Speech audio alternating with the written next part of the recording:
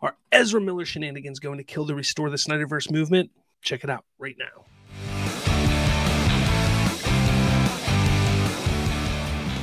By now, we've all heard about the plethora of incidents going on in Hawaii with Ezra Miller. And while we all hope that he gets the help he needs, we as fans can't help but question whether or not his antics could impact the future of Zack Snyder completing his Justice League arc.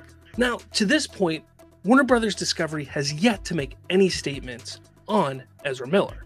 They did dodge some controversy by keeping Miller off of the promotional circuit for the latest Fantastic Beasts film, but it's hard not to imagine that they won't, at some point, have to make a decision on the future of Ezra in the company. He is the face of a $200 million film, and due to his behavior, could cost the company hundreds of thousands of dollars. Thankfully, though, this isn't a decision that any of us are going to have to make. But for those of us who are hopeful that the Snyderverse will be continued, this is absolutely a worrying time. Without a doubt, Ezra Miller could, very well could, refocus and get the help he needs by next year. That way he can help promote the Flash movie.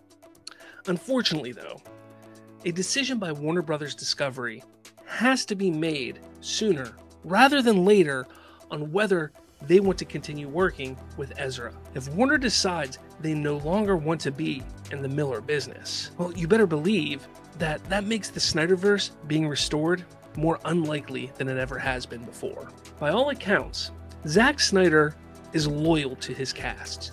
With that, Ezra's Flash was due to play a huge role in the ongoing story that Snyder wanted to tell. If Zack can't bring his entire cast back, even if it is because Warner Brothers Discovery is walking away from Miller, it's safe to assume that Zack would not want to continue and do his project. Now, I truly do hope that Ezra gets the help that he needs, not just for the sake of the films that I and all of you want to see, but most importantly, for his own safety and his future. Let me know your thoughts in the comments below, and don't forget to smash that like button and hit subscribe to get more from me and Bridging the Geekdoms.